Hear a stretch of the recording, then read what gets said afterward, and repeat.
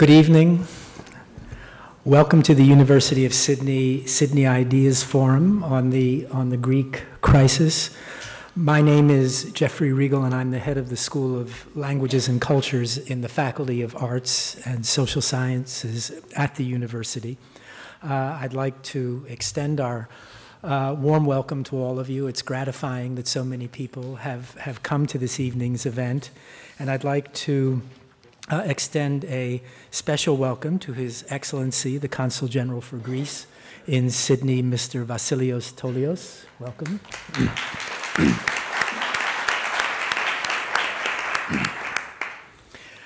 Our school, the School of Languages and Cultures, is home to a number of departments, including our Department of Modern Greek Studies.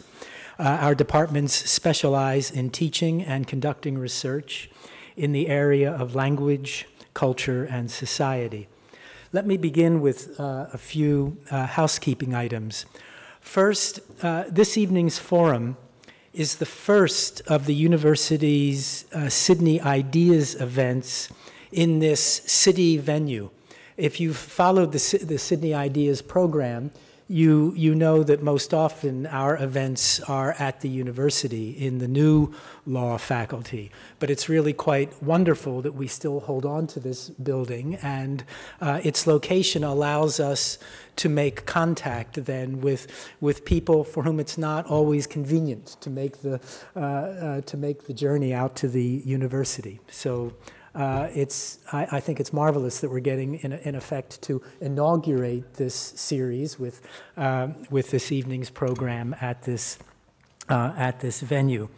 The city forums, of which this is the first, are an initiative of the Division of Humanities and Social Sciences, and that division is made up of the three faculties that are listed.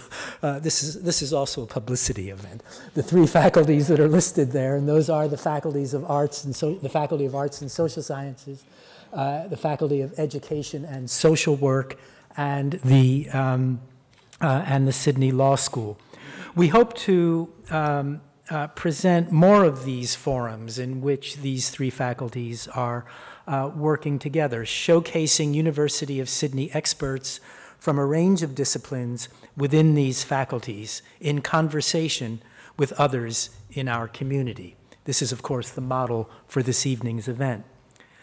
The format for this evening is a panel discussion, and the panel discussion will be followed by an opportunity for questions and answers.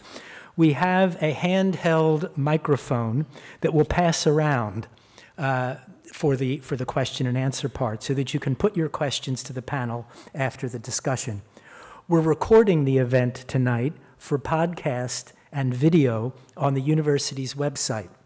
And tonight, ABC Radio are here, and they are also recording this event.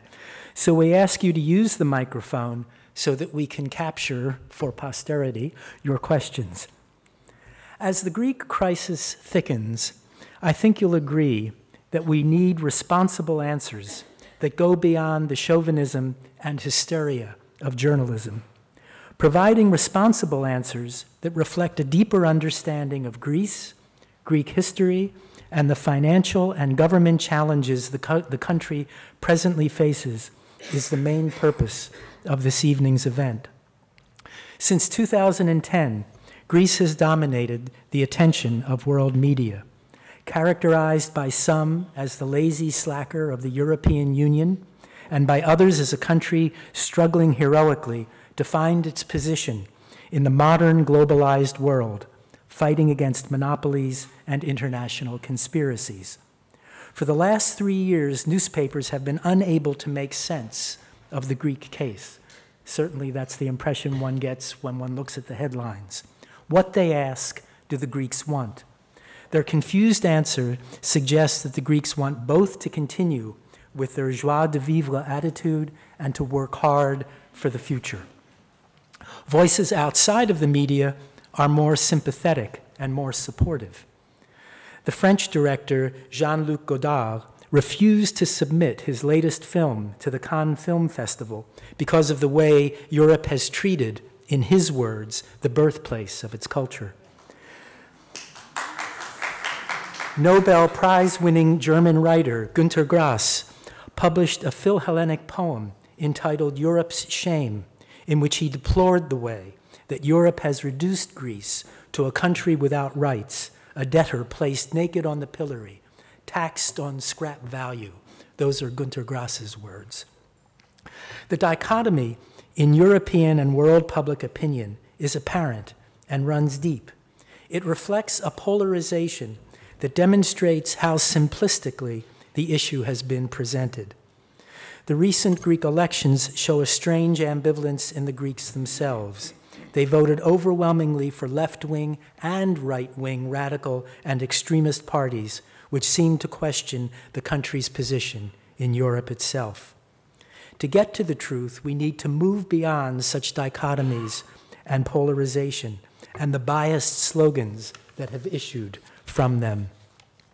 The School of Languages and Cultures, through its Modern Greek Studies Department, in collaboration with Sydney Ideas Public Lectures, the Forums program, have organized this evening's event to sketch the parameters of the Greek crisis, explore its possible solutions, and express the Australian view on unprecedented events that threaten to destroy the noble post-war dream of a unified Europe, not to mention our investments and superannuation funds. In order to suggest some answers together, we have with us tonight a distinguished panel of participants. First, I'll reintroduce His Excellency, the Consul General for Greece in Sydney, Mr. Vasilios Tolios.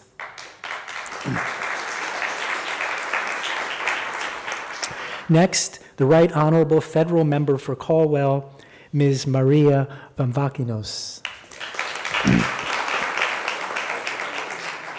The Honorable Ms. Sophie Kotsis, Labour Member for the New South Wales Upper House. Our colleague from the Economics School at the University of Sydney, Professor Tony Aspromorgos. And finally, my colleague within the school, Associate Professor Vrasidas Karalis of our Modern Greek Studies Department. And Vras will be chairing this evening's forum, and I turn the program over to his capable hands. Thank you for your attention.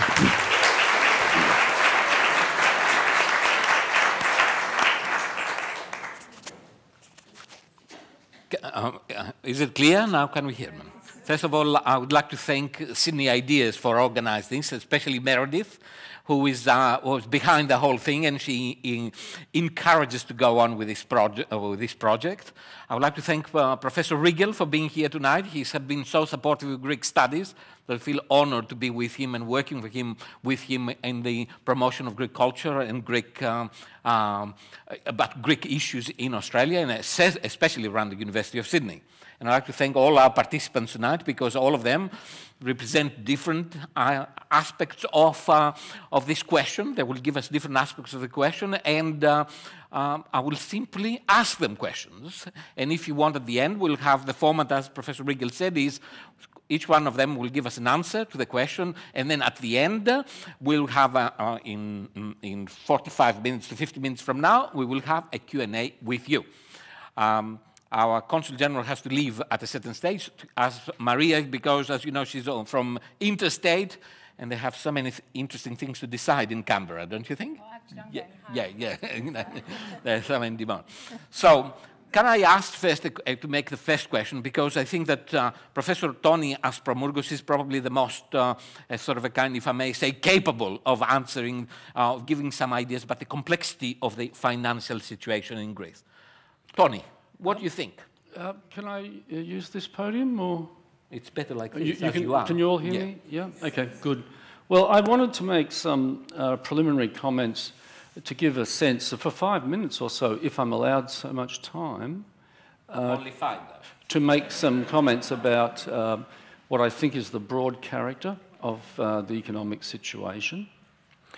I think the crisis of the euro currency area, and perhaps even of the larger European Union as well, appears first and foremost as an economic crisis, though it could be said that the economic crisis into which the Eurozone has descended merely serves to expose a deeper problem of political governance and of the political and economic architecture of both the Eurozone and the European Union.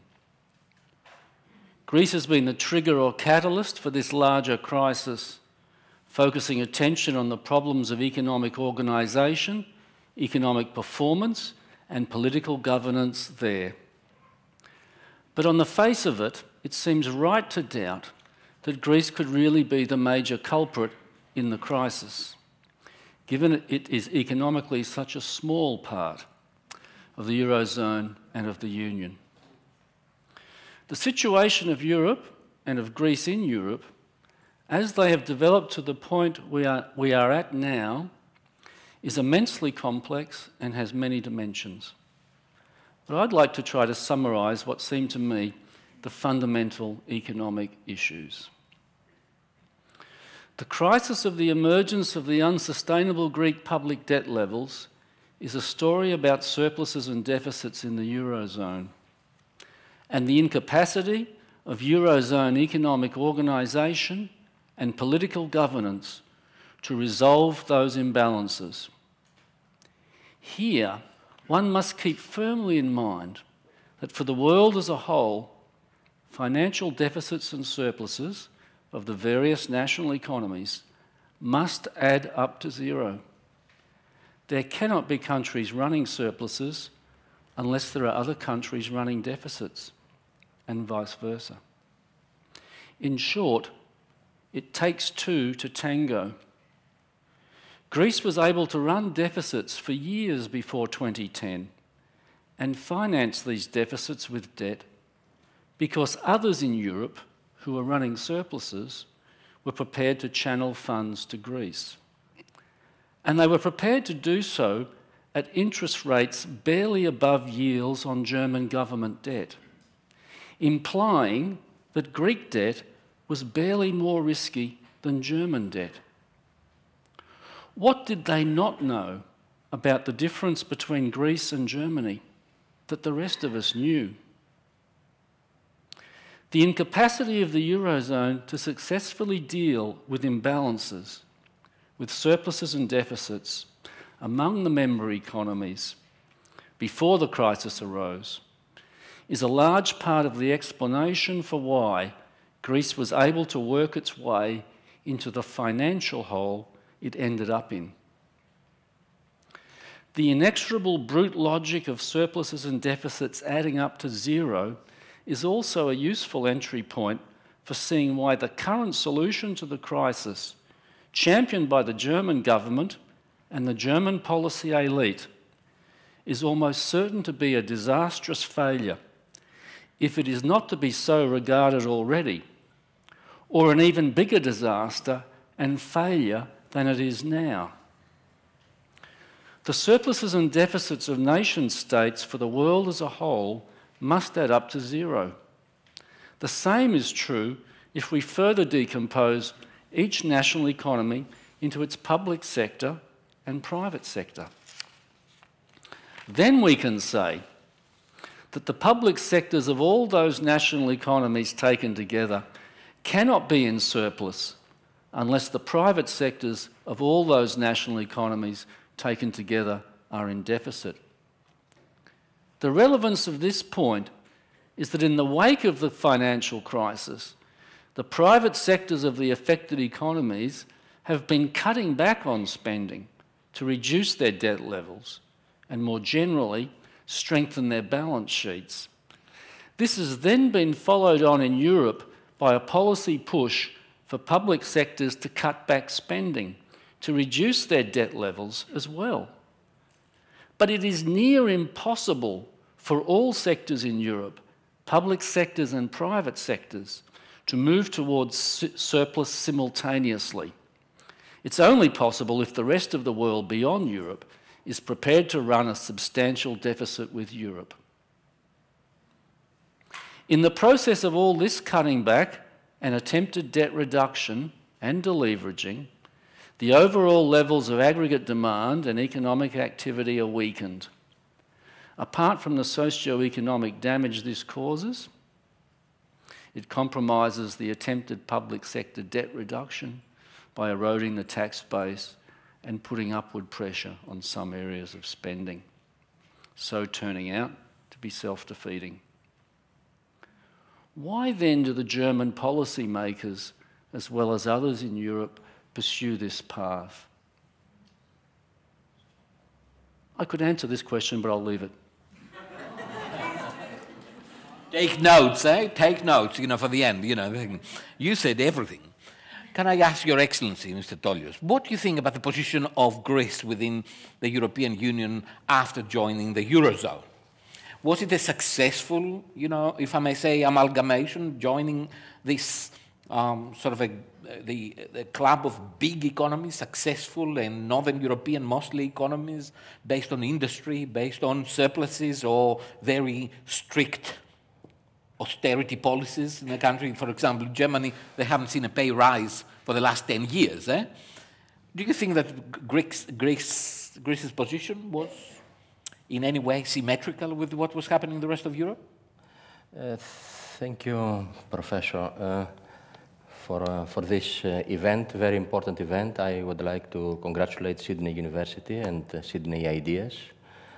I hope we will end up with Greek ideas also after closing this very, very important discussion. I would confidently may say that, of course, the accession of Greece to the Eurozone was, it may be profiled as a success story. It was a successful outcome of efforts, and I think Greece deservingly so joined the Eurozone. Of course, there were, on the occasion of this crisis, some voices also putting in doubt this let's say, success story of acceding to the Eurozone, but of course it is always the case of dissenting voices about on many events in our life, and it is more than normal to hear different opinions in this. But in general, we may say easily that undoubtedly it was a success story, and I think the Greek people never put this issue under any kind of questioning if it was correct or not, this moving in of Greece in a broader context of a common currency. Of course, I think I have to add to this that at this stage, at that stage, and perhaps later on, we didn't realize, perhaps all of us, all the players of this common currency, that having something common in terms of currency, of course, it's a technical detail, but it's an important detail, and everything else being separate, having 17 ministers of finance, it was something as a whole not that reasonable to sustain even crisis of a bigger effect like that of Lehman Brothers of 2008. So the whole vehicle of the Eurozone economy was heading after this big challenge of a worldwide crisis that saddened everybody, was heading to a direction that was not so well known by everybody responsible for this effort, this very important effort, but also politically very important common effort of belonging together. Being with the same currency with 17 countries, it's not just getting together economically, it has very, very important political dimensions. Europe is in dire need, and always historically there was this necessity to find the ways and the means, and if you wish, even the pretexts of getting together. And of course, this was a very substantial way of getting together, also as a preemptive diplomacy of the European continent. If you see the map, we are a very small, let's say, European-sized country, but if separated, there are so many borders there. So we should find some common denominators of substance also to get together. And we started with the currency. Perhaps we didn't realize sufficiently enough that this was not the end of the process, and actually that it was a process that just started, and we should end it somewhere beyond. And of course, this remark is more or less a political. We waited for a major crisis to erupt in order to understand that having something in common in terms of monetary dimension does not suffice of remaining together when major challenges arise. So this is my first general comment of, if you wish, of a mixed political, economic nature. Thank you. Thank you. Very clear. Now, Maria, you just came back from Greece, huh? Now, can I become the devil's advocate and ask you, did you see a European country there? Did you think of, you know, you are the Greek of a diaspora, and you live, you know, you are transcultural, you know, you are the exponent and the advocate of multiculturalism? Okay, I'll tell you what I did see. I did see a European country, but I saw a Europe that is struggling, especially through Greece, struggling with the massive influx of the poverty of the third world that is, and in Greece itself, for some time I've been interested in the hundreds and thousands of illegal or economic refugees, because that's ultimately what they are, who find their way into Greece in the hope that they'll get to Europe. And Greece at the moment, especially its two major cities in particular, is inundated with hundreds and thousands of people who are fleeing poverty. And the European Union itself, Europe, possibly even the United Nations, has absolutely not realised the extent of third world poverty moving into the developed world and how it is going to be dealt with and absorbed. So one of Greece's major problems is this, and it's something that doesn't get spoken about, but it is one of the reasons why the Golden Dawn Party managed to elect 21 members of parliament. I was in Greece a week out of the election. I spent 3 days in the Peloponnese, where the illegal immigrants who actually come into Greece from up north are gainfully employed by local producers because they need them. They need that labour, and without them they can't move agricultural products. So there is a purpose for them in the regions, but not so in the cities. So the Golden Dawn Party ran exclusively on the racial undertones of, get these people out of our country. And that is an issue that has been festering in Greece and in Europe for some time, and it is something that Europe itself has failed to acknowledge. While I was there on the Monday, which is the day before May Day, the very first detention centre opened in Greece, because Greece has now moved to adopting a mandatory detention system. Of course, it has absolutely no hope whatsoever of implementing a detention system because it just cannot detain hundreds and thousands of people. They are predominantly men from Pakistan and Bangladesh, and they are citizens of two countries, and in particular one, Pakistan, who is failing to look after the social needs of its people. And they are pouring into other countries, and they're becoming the responsibility of other countries. And there's no narrative internationally, anywhere, not even in the United Nations, there's no narrative about dealing with this issue for what it is and bringing some of these countries into account. So I raise it because it is an issue and it doesn't get raised in the context of what's going on in Greece and in Europe. Now, of course, Greece is a European country. Do the Greeks want to get out of Europe, the Eurozone? The answer to that is no, they do not. Do the Greeks know what they want?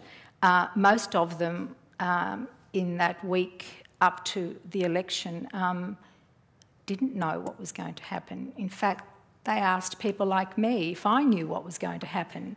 They were going to be voting, but they were asking what I thought as an outsider. And there was a certain sadness in that, because I've been in Greece during election periods and they're on the streets and everyone's fighting for their particular political party. You wouldn't have known necessarily there was an election in Greece unless you were watching television. And of course the immediate impact of the austerity measures and the situation in Greece is the unemployment rate.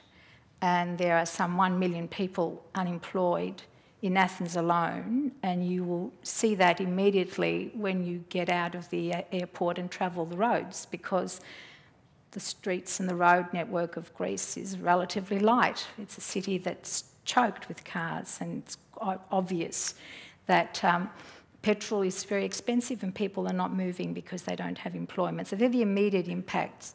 The Greeks are suffering from huge disillusionment in the major political parties, so much so that it's not a healthy attitude for a nation of people that have very strong views politically. So they've opted for the left, the charismatic Syriza, Tsipras, who's extremely charismatic and very eloquent speaker, says all the right things. And then, of course, the enduring Communist Party leader. And on the other side, you've got the Golden Dawn, the fascists. And the two middle parties under New Democracy and PASOK, Venizelos now, completely annihilated in the public mind. And that too is a problem in Greece, because there's no balance, there's extremities, and people are genuinely struggling to come to an understanding of where they're at. They have views about why they're there, and so you get to, if you watch television, and they all do, you get, the week that I was there, it was the lawyers' week, that is lawyers who have been found to be very, very asset rich, millions of dollars worth of assets, but who declare paltry €40,000 incomes. And the doctors were there before. This is the lawyers' week this week. So they're doing quite a bit of that exposure and the famous swimming pools and so forth. But what I found interesting, and I'll end on this and come back to it, was the attitude of the Greek people on the street. And they're becoming almost, the actual austerity measures and the pursuit of the tax evaders is driving a sense amongst people of, I pay and I'm not going to let you get away with it. So when you sit in a coffee shop, which I did, you insist on getting the bill. Maybe in the past it wouldn't have mattered, but now it does, because you are being charged the GST, and unless you get that bill back, the coffee shop owner in this case would be double dipping, ripping you off as well as the government. Now there's a lot of that kind of attitude in Greece, which to me is new. I hadn't picked this up before. And of course the Greeks are very concerned about the way the international community views them. And we are very concerned here, who are members of a very large, successful Greek community, and have been, and I have been for a long time, concerned since this happened, that it's too easy to call Greeks lazy and corrupt. That's not exactly the truth. And this is a highly educated society. They are very highly educated. And the impacts on Europe and the effect it'll have on Australia is yet to be played out. And it isn't just whether it affects us because we're exposed to European banks. It's also about our entire migration setup here and what the communities here might be doing, or Australia might be doing, to actually assist with migration. And I'll leave it at that, yeah. Now, Sophie, can I ask you something? I mean, having heard all these things about what is happening in Greece at the moment and the rise of the extreme right wing, essentially not fascist but Nazi party, you know, and it's a Nazi party in the Greek, and voted by youngsters mostly, and by the police force and the army. What sort of political messages? You come from a party that suffered a grey or a stunning electoral defeat last year, as you remember. And we voted for you, of course, yeah, you know. We're feeling it. We're feeling it, yeah. What do you think about this? You know, what sort of political messages actually Greece sends to the outside world, to Europe and to us in Australia here? Look, I'm very concerned about what is happening in terms of the social aspect and how this is driving the extreme parties in getting support from young people, from educated people, and it is extremely concerning because the rhetoric that they're using to be able to get the support, and I was astounded that the Golden Dawn, the Christiavie, were able to get 7% of the vote, the 21 seats, as Maria indicated. I was watching a program, I think it was on Lateline a little while back, and they had one of the MPs who was elected under the banner of Golden Dawn.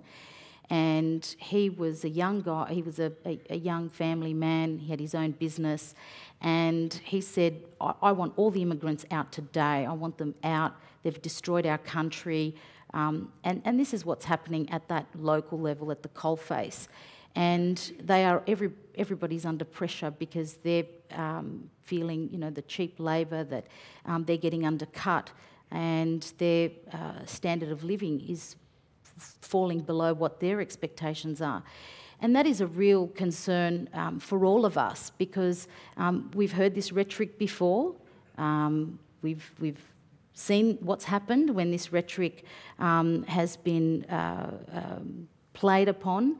And a couple of days ago, one of my colleagues, Walt Secord, and myself put out a public statement. Walt Secord is the Deputy Chair of the Parliamentary Friends of Israel, and myself put out a public statement opposing this group because they made an intention that they were going to start up branches in Australia. And they have made that public, and they did state this on this program.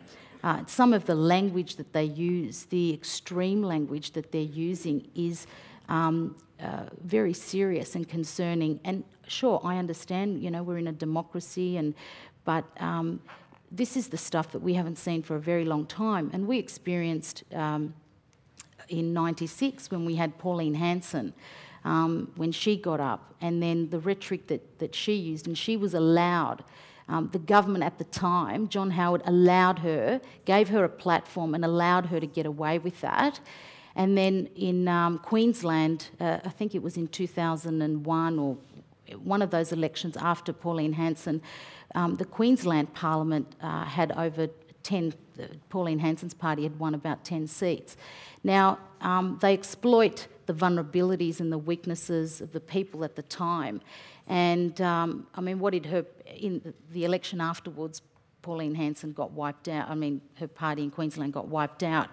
So it is concerning. And what happened to us, as you said, Professor, last year, is that people want to see political leaders and political parties that have ideas that are representative of the people, and ensure that by being representative that they are being responsive to their needs. They look forward, they have the vision to ensure that there is the economic growth, that there is the thinking ahead so that people don't have to suffer what they're suffering now.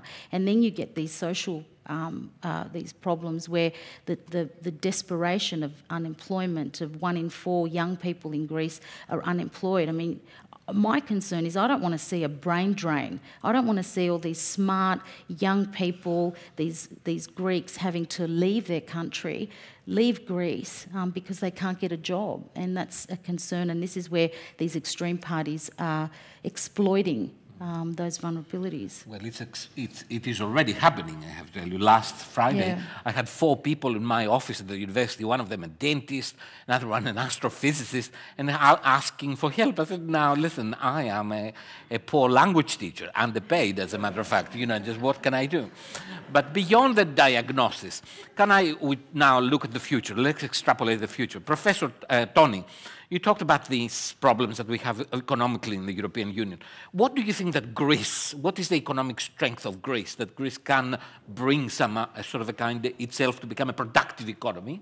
And what Greeks can contribute to these booming economies of Northern European, of Europe, so we can have some surpluses as well, because we have a member of a federal government here. They are fighting for surpluses for the last 10 years, as we know, right?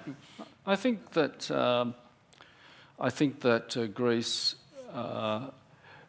given the economic circumstances of the Eurozone and the European Union, is going to be overwhelmed by forces that are beyond its control and beyond any amount of energy or hard work or discipline that the Greek people in Greece could possibly bring to it.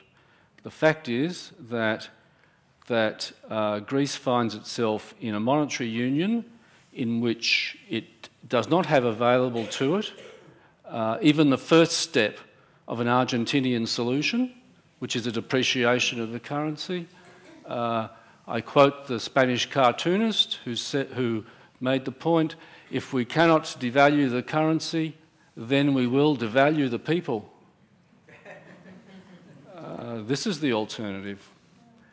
In a situation where most of Europe is in deflationary mode, the European economy is contracting, including the United Kingdom. In this situation, how could Greece possibly, in the manner of a business that is bankrupt, how could it possibly trade out of its problems? It is simply asking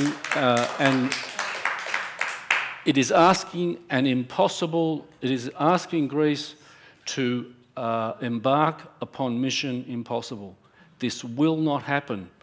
This thing has been set up for failure. Now, can I ask something before going to His Excellency? Do you think that we can devalue the euro? Don't you think that the euro is artificially high? And so if we devalue it as a currency, European currency, that will change things in Greece as well? I think so long as the German policy elite and their friends are in control of European policy, there's a very good prospect of the euro devaluing, because there's a crisis of confidence in the leadership of the Eurozone, and rightly so. It's entirely right that the markets should desert the euro, given the quality of the people who control policy there. But this will not be of help to Greece, which essentially has to trade out of its problems in the European context. And a depreciation of the euro will not improve Greece's competitiveness with other parts of Europe. It will only improve European competitiveness vis-à-vis the rest of the world. And I think there is not a great prospect for this to enable Greece to trade out of its problems or to create employment in the traditional German way via export-led growth. I think this is not an option that's... Because His Excellency must go soon, can I ask you, before leaving, a question? Do you think that we need political changes in Greece? The political infrastructure of the country needs changes in order to accommodate the new context and we'll see this crisis as an opportunity, as they say? Certainly, of course, crises are to be seen as opportunities for everybody, for states, and of course for the people, for the voters, for the families, for the young generations. After all, they are the affected by the crisis. I think let me touch upon, with your permission, Professor, another issue, since it was mentioned before, regarding the immigration. with very few words. It's a very big issue in Greece, but of course it's a worldwide phenomenon, I may say. Greece is a frontier country of a bigger free movement zone, which is called the Schengen area. So we pay the price of being in the forefront of these frontiers, of common frontiers.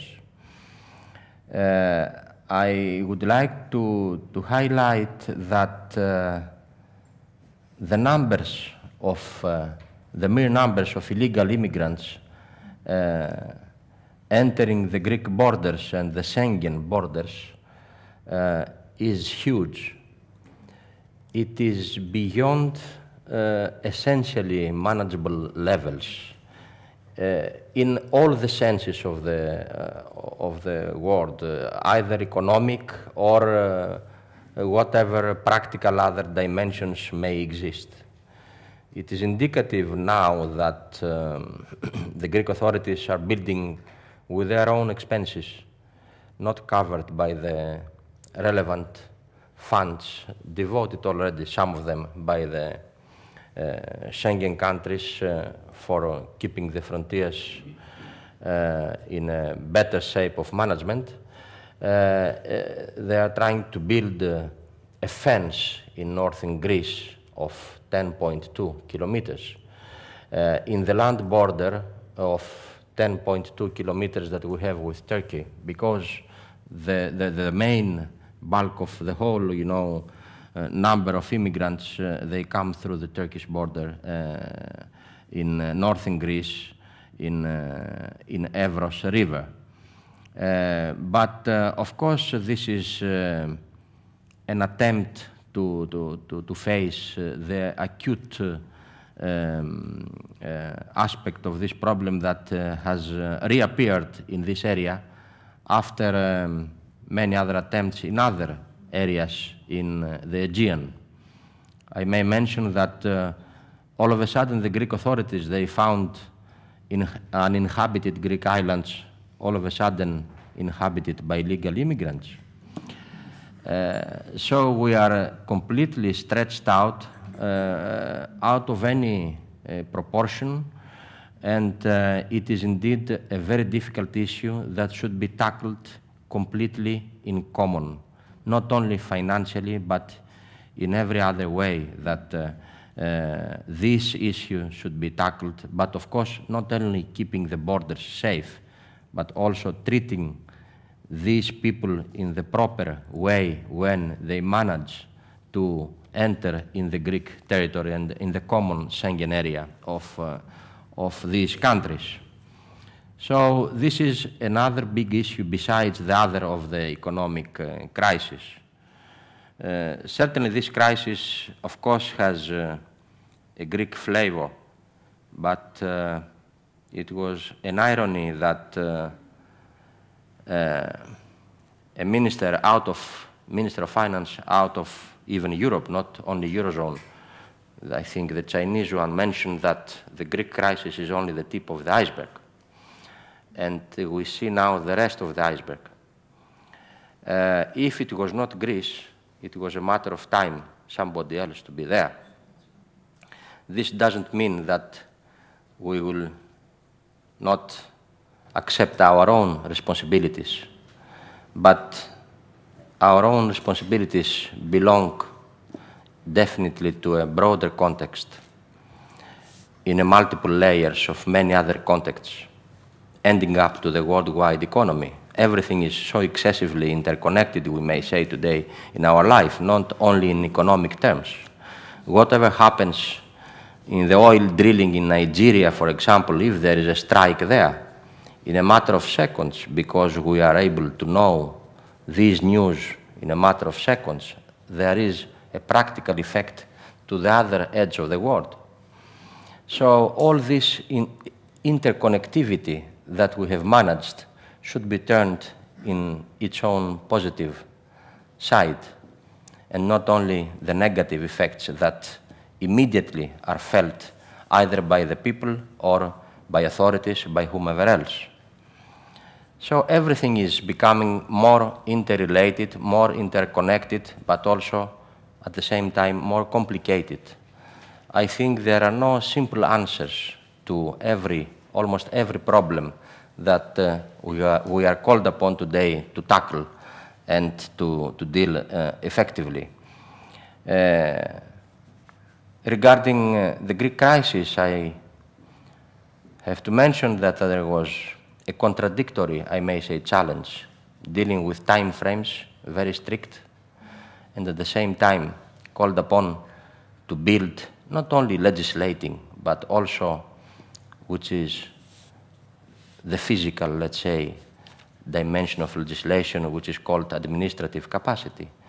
Building administrative capacity for applying legislations and also changing mentalities by itself is time-consuming. You cannot change this in a matter of a night or in 1 or 2 years. It takes time. So I think the timing aspect of the crisis is very important. Regarding all the relevant proposed solutions and ideas, it should be taken into account and should be taken also into account well ahead before. I think there is already an emerging, I may mention even worldwidely, not to say a European-wide consensus that the element of growth should be urgently inserted in this and also interconnected in readjusting also the timing factor. There is this broad common process, I may say, that it is in front of our eyes of this world audience, and through Greece we have already seen, and let me mention the phrase, thanks to this crisis already major and unimaginable changes, institutional, already thought or taking place at the European Union level. Of course, this is not the end of the road. It will take a lot of time, and it will be not an easy way for everybody, not only for Greece. And I think we should be able to turn this crisis and this challenge to the positive side of it. I think Greece is very well positioned, and there are already the seeds, although a little bit somehow still dispersed and not so well interconnected and in a systemic manner mentioned or promoted, the seeds of some progress and success in this very difficult and long process. So, because we are Greeks also, we have to be a little bit patient, more than the usual. I think whenever I meet with politicians and with every other interlocutor, it is always a source of pride to know, to be pointed out that Greeks are hard workers everywhere, but not only in Australia, but also in Greece. So this myth about Greece created automatically, almost automatically, through so-called Greek crisis, or if you wish, so-called exclusive Greek crisis, is a real myth. And there are statistics, not only Greek, that we are among the hardest working people worldwide. And you're, of course, the vivid proof of this here. And thank you for facilitating my own mission here, because there is no need of a lot of things to be said and to prove this. But other people, they are puzzled because they see your performance here and in other places, and they hear or they read what is written in newspapers. Of course, media they are doing their job. But whatever happened in Syntagma Square or elsewhere, this is, of course, the right of the people to protest. But this doesn't mean that the whole Greece is uprising, it's out of control, and everything is under fire.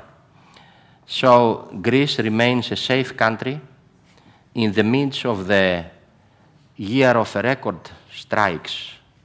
During the previous year, we received 16.5 million tourists, and everybody of them returned to their country completely safe.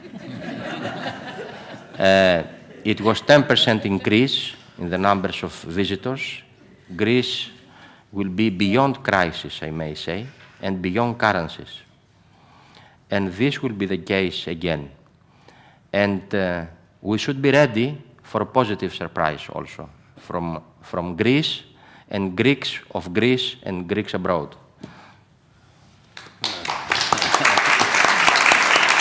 Now, we know that you must go. Thank you so much for this positive and optimistic summation of what you said.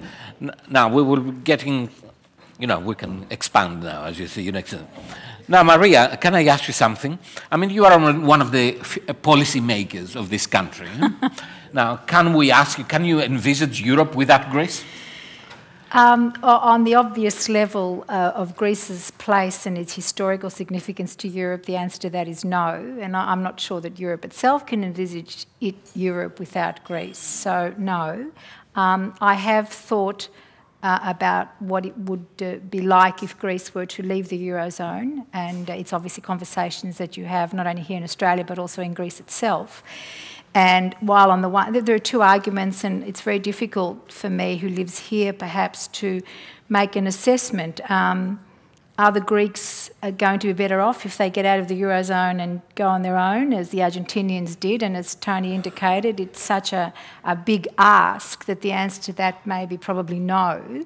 I think it's probably in Europe's interest because the Italians and the Spanish and the Portuguese are ready, willing and able to follow the Greeks, that is, their people are.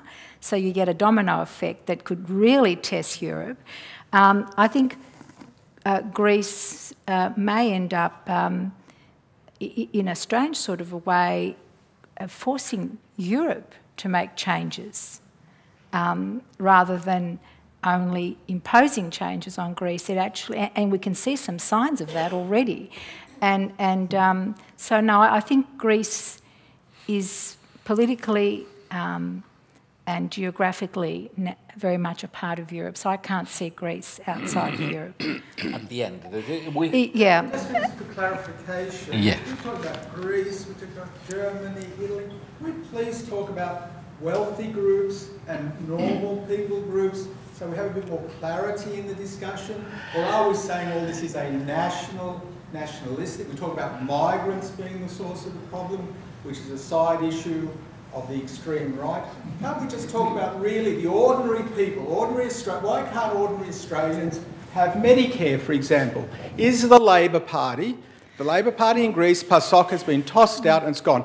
Are the Labor politicians in Australia recognising that their party must come back to be a party of the people? And let's stop talking about Australians and Greeks and Germans and all this confusion. But we're talking about within the context of the nation state. I don't know who she's talking about. I'm talking about ordinary Greeks or the wealthy elites? No, well, I'm talking about Greece, yeah, but I am talking about Greece. And it just so happens that we can talk in detail about all sorts of things, but I'm talking about the Greeks in Greece, in Europe. That's who I'm talking about. And I'm within the frame well, of there are the rich nation Greeks, state. there are poor Greeks, yeah. There are region. If you go to the regions of Europe... We will discuss afterwards. We'll discuss and we will raise this issue. There are regional Greeks, there are city Greeks, there are island Greeks, there are all sorts of Greeks. I'm talking about trying to get a picture about the Greeks generally. I don't believe I know enough about the Greeks and the Europeans to even offer an intelligent view about what they should be doing. Personally, I'll be honest about that. So I'm trying, in a general sense, just to be part of a conversation, because that's all we can do here, and try to enlighten people who have come here to think about Greece and Europe in a broader way. And yes, it could be about globalisation, but it's also about the movement of people from the poor world into the Western world, and it's an issue that we have to deal with. No, I'm talking about reality on the ground. I'm talking about... No, I'm not saying they're the problem. No, don't misunderstand me. No. I'm not saying... Time out. No, we have... I put it as an issue for... Sophie, can I ask you something? I mean, we see these days, sort of a kind of an explosion of interest by the media here in Australia about the Greek crisis. Some of these presentations are really, if I may say, strange or paradoxical or sometimes distorting. What do you think is the attitude of the political establishment in Australia towards Greece as a country itself, and not as Greek Australians? What do you think it is? Do they see Greece as a sort of the odd man of Europe?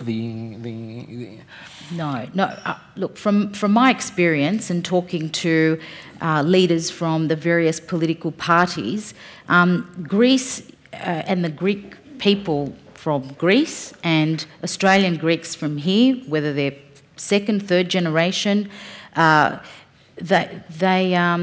respect Greece and respect Greeks and Greek Australians. Yeah. There is a healthy respect and a concern about the crisis. I mean, if that's what you're...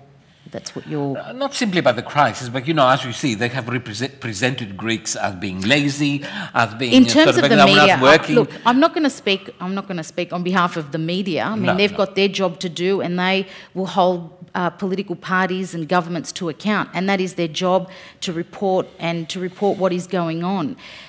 The concern that I have, and what has been raised with me, is that there is this perception that all Greeks work from 9 to midday, and then they have a siesta, and this is something that we have to debunk, because that is not the reality.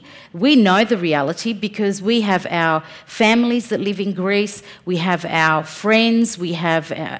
my dad has just gone over there last week, and we know how hard they work, and we know that they work 2 jobs and they're caring for their families and their sick children, and they have... there are so many social issues there in terms of caring for their kids with disabilities, having operations. They've got... I was talking to someone who's got a family member who has ovarian cancer, and they have to pay to transport her to London. These are the issues, the concerns. Yeah. Before going to the Q&A session, can I ask a question to all 3 of you, because we had this concern raised. Do you think that the crisis, Professor, that we face at this moment in Greece, to a certain degree in Australia as well, is because of the neoliberal policies that we have been implemented, destroying the welfare state, eroding all the social systems of social protection that have been actually been achieved after the Second World War, and now we have this triumph of what Naomi Klein called the shock doctrine, and neoliberals have taken over the Labour Party, for example, and the PASOK Party, for example, and we don't have real economic opposition, alternative, in the actually conduct of economic policies of the country. Yeah, you ask a very big question. Yeah. I think that... I think it's generally true that big questions don't have simple answers, and I think there are many, many layers to it, and I doubt that there's a single thing that is the big explanator of all of this. So, I think in Europe at the moment we have like this moral stuff that you've just been talking about lazy Greeks and so on, and all this sort of business. It's a crude kind of moral diagnosis which treats a country of X million people as if they were a singular moral agent. We can make moral judgments about individuals who have purposes and behaviours. To then try to apply these moral categories that we apply to natural agents, to individual human beings, to whole nations of people is absolutely ludicrous. Anyone who could suppose that whatever Greeks are particularly responsible for the disaster that Greece has got itself into, with some help from its creditors, whatever Greeks are particularly responsible, who is prepared to stand up here and say that the suffering that's being visited on the Greek people is proportional to the contribution of those individuals to this crisis? Wow, now we're becoming political now. This is not political. This is just a simple analysis of the appropriate use of language. We cannot apply moral categories to a place called Greece or a place called Germany. Yeah? It is equally foolish. So there's that layer. But let us be clear. Protestant Europe has a conviction that after pleasure must come suffering. So this is in play. This mentality is in play as well. Before continuing, no, I mean, I have the. We haven't recognised amongst us. Unfortunately, that was my oversight of the previous Attorney General of New South Wales, Mr. John Hadjisteros, who is here and so silently and with so much discretion is listening to us today. But he would like to say something on this. John, yes, we would like, thank you. There's a microphone there, John. Standing microphone there, just you. That's okay, I'll use this one. Can you hear me? I just wanted to ask the panel a question, if I could. Because a lot of the discussion has been about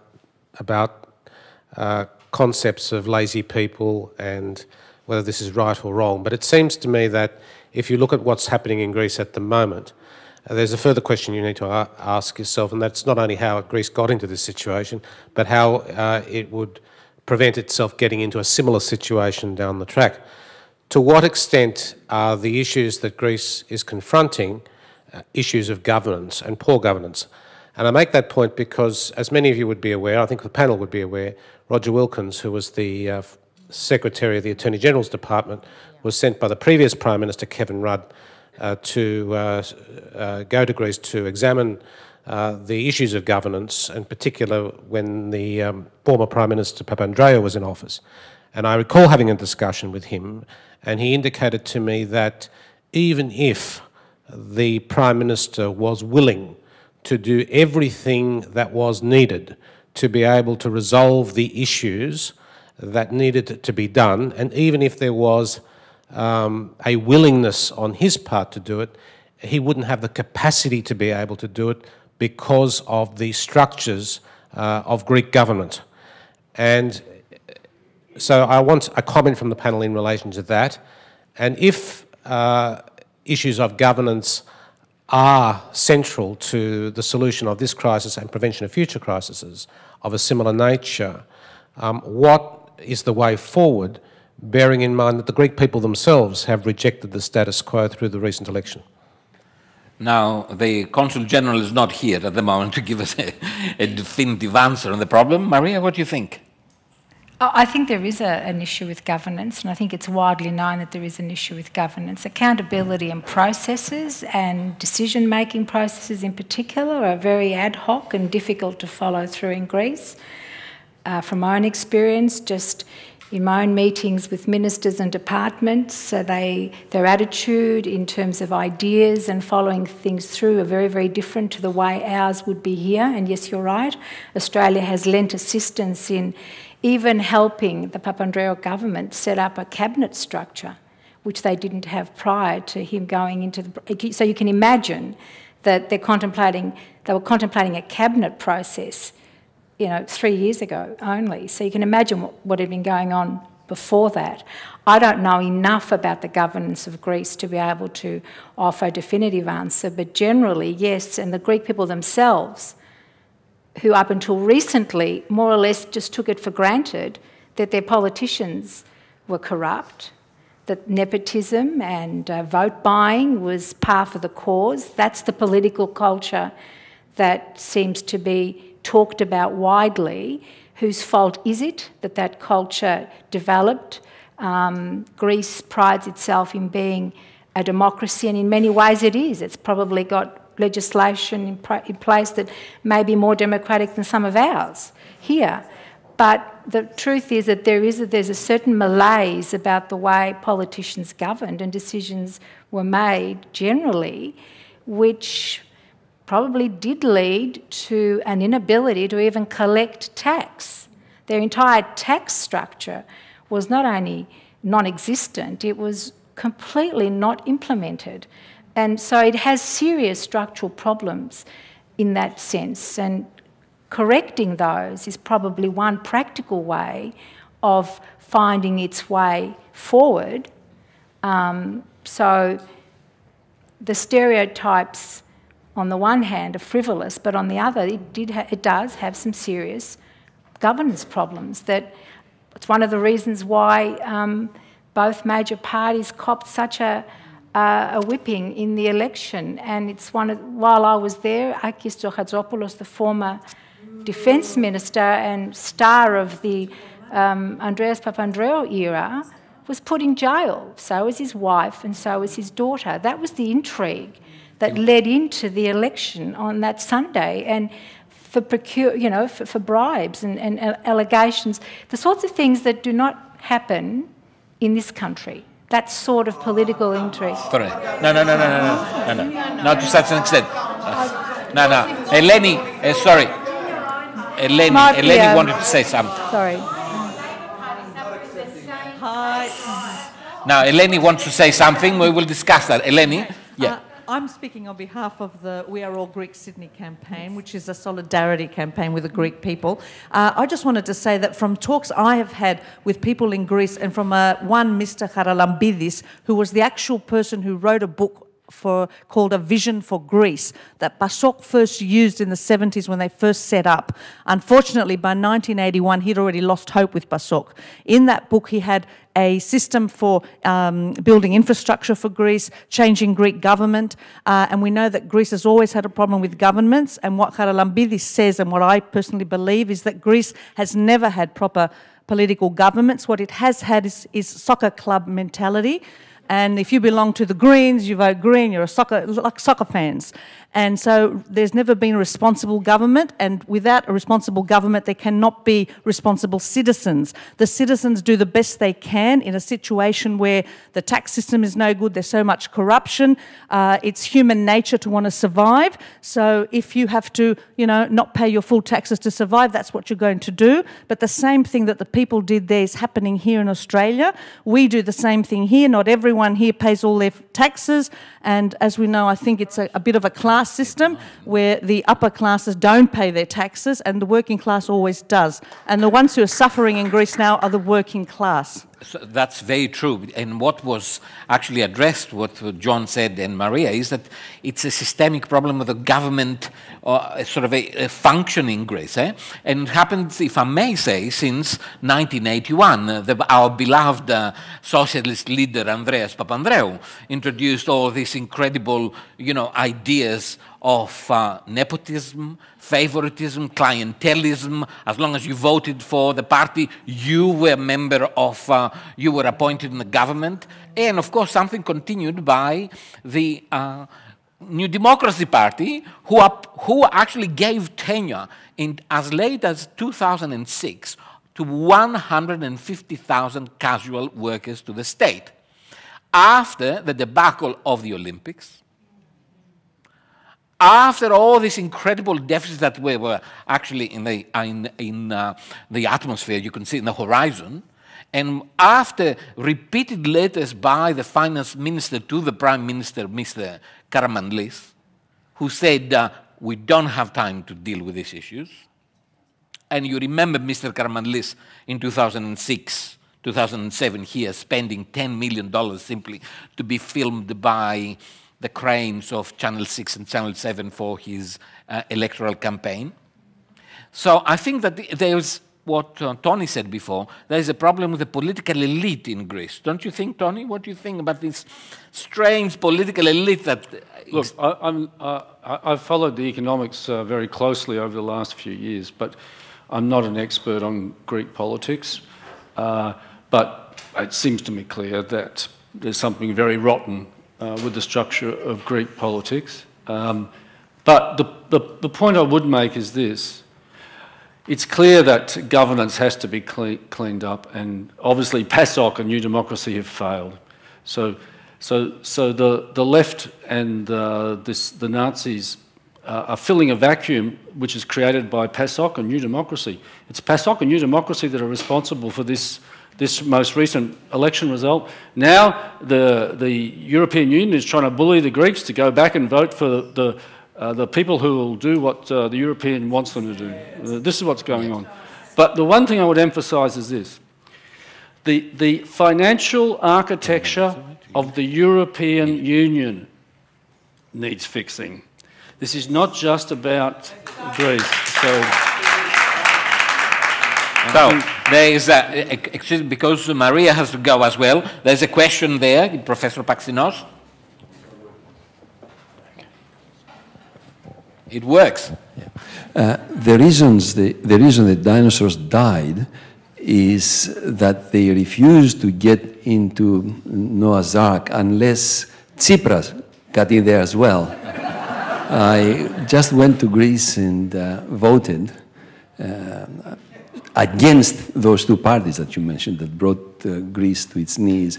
I looked at countless windows on television, like your panel here, and I never heard two of the factors that I think can contribute in the country getting back in on its feet.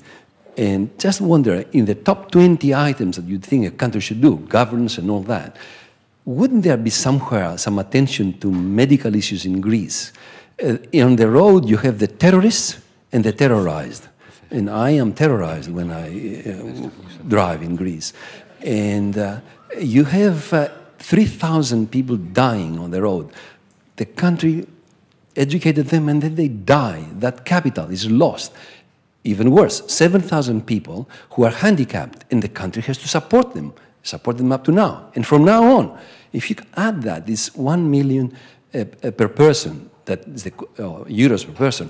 If you multiply the 3,000 by 7, which is 7 people handicapped for every one dead, you find that there are 24,000 altogether that are lost.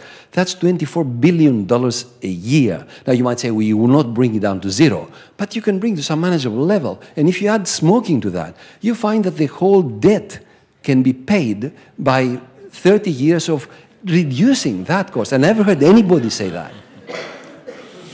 Well, very good. That's a statement as well. Anna wanted to say ask something. Yeah. We take it as a comment. Thank you. I would like to thank the panel because your views are very clear, and I think although you're not from Greece like I am and Vrasidas, you have a very good understanding of what's going on in my country at the moment. What we all have to understand is that these are two separate issues we're talking about tonight. Corruption in Greece and poor governance and inefficiency, I would say, more than anything, has been happening in Greece since I can remember. Since I left Greece when I was 26, a few years ago, 15 years ago, and things were exactly the same back then as they are now. What I'm saying is that, for example, the Greek debt was 110% of the GDP since 1993.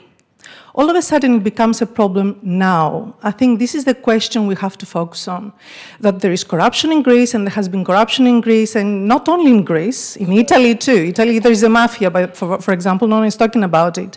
So yes, Spain, either Ireland, no one is talking about that. My issue is what Professor Tony mentioned before, is the lack of proportion.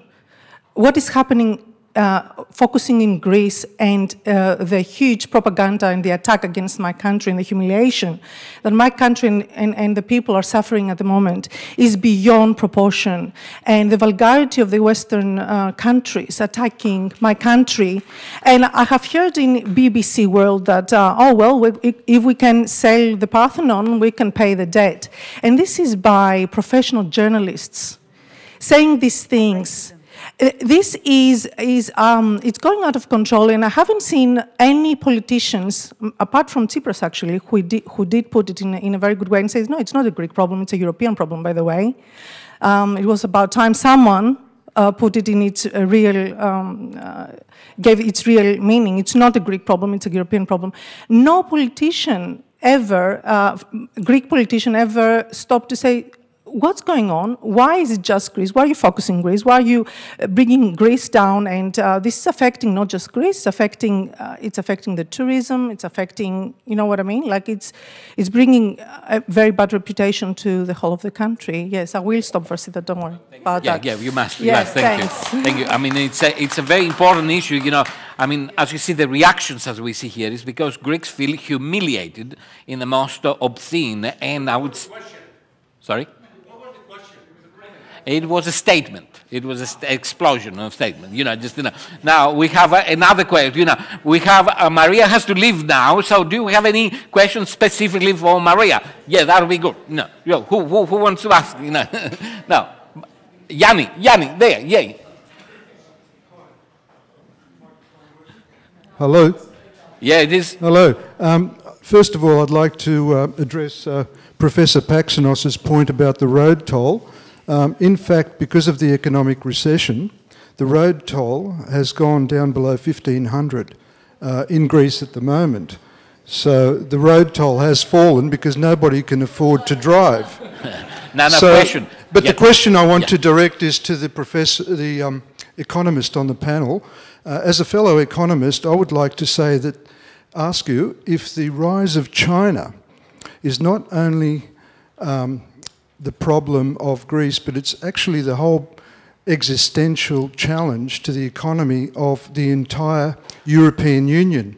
And I don't think a lot of the Europeans have quite come to terms with the rise of China and the fact that the terms of trade, the fact that the yuan is so artificially low, which has helped the Chinese accumulate a surplus of $2 to $3 trillion. That's 2,000 to 3,000 billion dollars.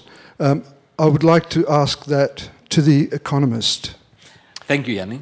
Short, Professor. I wouldn't sort of naturally bring China into the equation. I think that the European Union, the Eurozone is roughly in external balance.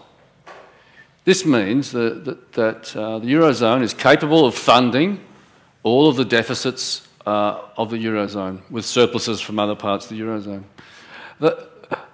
The picture of European politicians going with their begging bowl to China is pathetic and unnecessary. So it's a failure of intellect and imagination. It's not due to really objective constraints that Europe faces, I think. So I'm a bit sceptical, really, but, you know, I could be wrong. I wouldn't be dogmatic about that. Question. What? Question to Maria, addressed? Because she's leaving? Well, Maria, I would like to ask you a question, but I'm going to lose my opportunity of asking another one. So am I allowed to ask two little ones? No, okay. One short. Now, can we have a question for Maria? Maria, all right. My question for Maria, and I'll come back to the economy.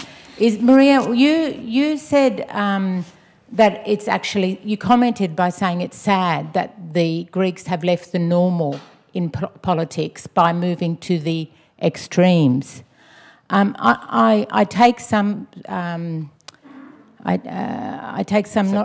exception to that because I think that in some ways says that the Greeks are not able to understand their own situation. And I think they're saying very much that what we even in Australia call the normal, the two-party lib-lab thing, has failed them. And not only has failed them, has taken its opportunity to no,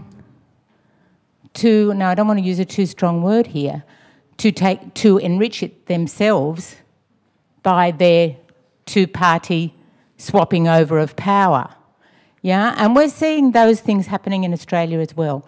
So I think it's and I'd like for you to comment on why you think that it's normal to only vote PASOK or Nea Dimokratia, and why you think that if you vote an alternative, that's an extreme. I think that's a myth, and I think that voting for... I personally would never vote for a fascist party, but I would vote for somebody who was representing my interests and who could give me solutions. I don't think there's the normal in that sense. We must answer. Now, Maria, you must answer, and then Sophie wants to say something. I don't think I think any of the things that you just said you thought I thought. It sounds like Romsford, I think. No, I said what I meant was it was sad to see a nation of people that I know very well, because I've observed over a period of time, who are very politically engaged and have a view about a lot of things, move their political views on this occasion between the centre group of apathy and complete disillusionment, and then the two extremes. I think it is sad that the Greeks opted to vote for a neo-Nazi party because they blamed the illegal immigrants. That narrative resonated with young people. I actually think that is sad for a country that considers itself to be a great lover of freedom and democracy. So yes, it is sad. And on the other hand, it's also sad. Well, I didn't say they were normal. I didn't say that. And Greece is not a two-party system. It never has been. Australia is predominantly a two-party system, but Greece has not been a two-party system. Greece is a country that's had a number of parties. If anything, what is it, a 3- or 4-party system? It's the extremities that people get pushed to that I said was sad. I didn't say any, it didn't mean any of the other things. Sophie, well, I also think the extreme left isn't useful either. This is not a left and right paradigm, and I'm going to leave it at that. I think the whole concept of what's going on in Europe needs a different thinking, and it probably is about the European Union, and it probably is about... I struggle to understand the European Union and how it operates, and it probably is an overinflated bureaucracy that's spending a lot of money. It probably is all those things. And believe it or not, those conversations are being had in Europe, and they're being had in homes in Greece itself. I mean, so what I will leave you on is this. It strikes me, a lot of people in this country think the Greeks, all those things, but also I look at these people, they're so destructive. They're turning against themselves, and they're demonstrating. I think a lot of those people actually believe genuinely that they are resisting and leading a resistance against globalisation and the corporate world. And in that sense, they're more astute and more switched on than even the debate that we're having here. It's an interesting area that we need to develop. And you can't do it in 5 minutes. But, Sophie, you want to add something? Look, I just wanted to add, and I agree with what Maria is saying, but it is the desperation, it is the pressure that people are feeling. They're feeling let down by the major parties. And if I draw a comparison, and not to say that my party in New South Wales, the Labor Party, suffered a major loss, and that was stated by our leader at the time, that we weren't responsive to the people and we had let the people down. And it's happened in Queensland.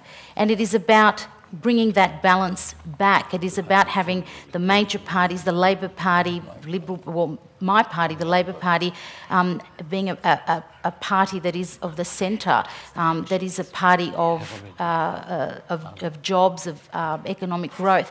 And my concern is that when you don't have the different views of the major parties, and people feel that they have to go to the extreme right or the extreme left to have their voice heard, it is a concern, and it is the responsibility of those major parties to improve in the way they formulate their policies, in their responses to the community, in engaging with the community, because the concern, and we've seen this, is we're seeing it in Queensland, where they don't have an upper house. There's 7 Labor MPs out of the 89 lower house members, and it's roughshod. you know, and so anyway, sorry, Now, you are the only politician left amongst us, so I think that, you know, there is one question there and one question there, and we are done. You know, just... No, I have a quick question very quick. for the remainder of the panel.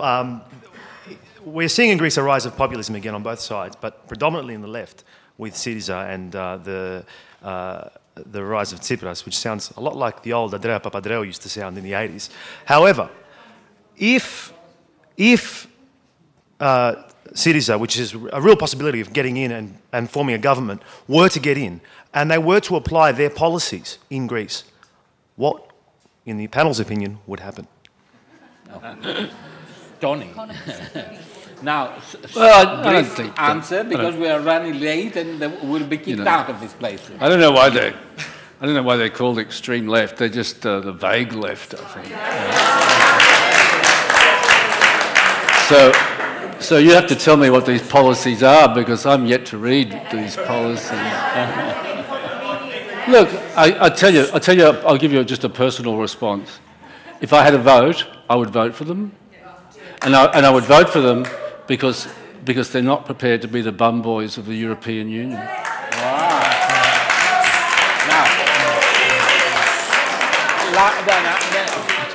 Final question, because unfortunately we'll have the opportunity to meet the two speakers afterwards. Now, thank you. I'll address my question to the economist professor on the panel, as he's not linked to the Labor Party, I think, not in any way on the panel. I've questioned very much the sense of the policymakers that are putting in place the austerity measures. I'm also part of the We Are All Greek Sydney campaign, who are actively campaigning amongst other things, against these austerity measures. Now, in all good economic common sense, if that can at all be possible, politics aside, what is driving this madness of the austerity measures, given that it's sending Greece back into the dark ages without any plans for growth, infrastructure, no way of funding all of this, let alone the refugees that are pouring through? What is driving the policy makers in the European Union that Stiglitz and Schiller have commented endlessly, you know, this is a suicide pact for the EU, is driving them to this madness and therefore blaming us and destroying the EU in the process, but blaming Greece as the catalyst? Sophie, you must give an answer. Tony, you have given your answer. No, it's all right. You wanted him to answer. No, we want you to answer as a political. Oh, sorry, sorry. Yeah. No, but the lady said that she didn't want me to answer. Never mind. That's why you must answer. You know that. Sorry. Now we have discussed about this issue. We don't have. Now, what do you think? Is this Greece at this moment is forced by Europe to follow this program? Don't they have any national or moral or existential resistances to these austerity measures? Enforced upon them from the outside? Look, they're in a... Do politicians succumb to pressures? Absolutely, yeah, well, they do. They do. You think that this is the case now in Greece? Well, I mean, they're going back to an election now, and the people are... I mean, the people are going to have to make a very big decision, and following what each party is saying at the moment. I mean, there's all the rhetoric that's going on.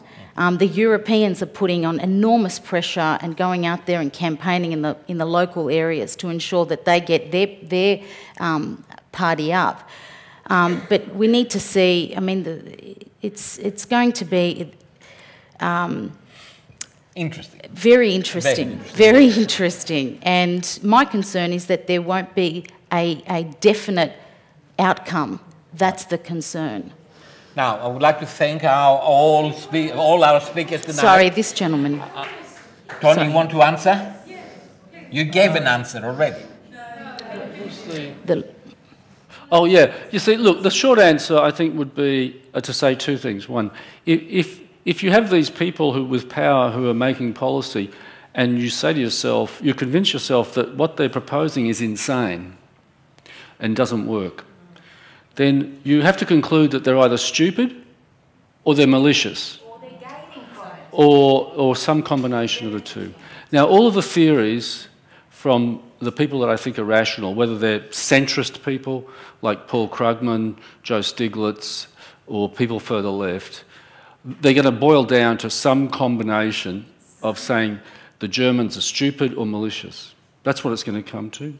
The second point I would make is that I think the clearest view of these matters can be found on the website of my longtime friend and former colleague at the University of Sydney, Yanis Varoufakis, who taught at this university for 10 years, in fact, until about 2000. And I think he's been the clearest voice throughout these problems, and remains the clearest voice, and has been largely vindicated as events have developed. Now, after this, I think that was a definite answer. This wraps up all our discussion tonight. We have another 20 minutes if you want to meet Sophie and Tony and discuss with them personally. Sophie, thank you so much for finding the time. This is good. This is great. Yeah. We should thank... Yes, Sophie. I was going to say, this is a very important dialogue, and it's important that we continue this conversation over the next few months. It's very important, and for us to keep that network and engage and be practical in what ideas or what outcome you want from this process. First of all, I would like to thank both of you and the others who are not here, Professor Riegel and John Hatzistegos, and all of you, of course, for being here tonight and for your passion and enthusiasm. Yes, thank you.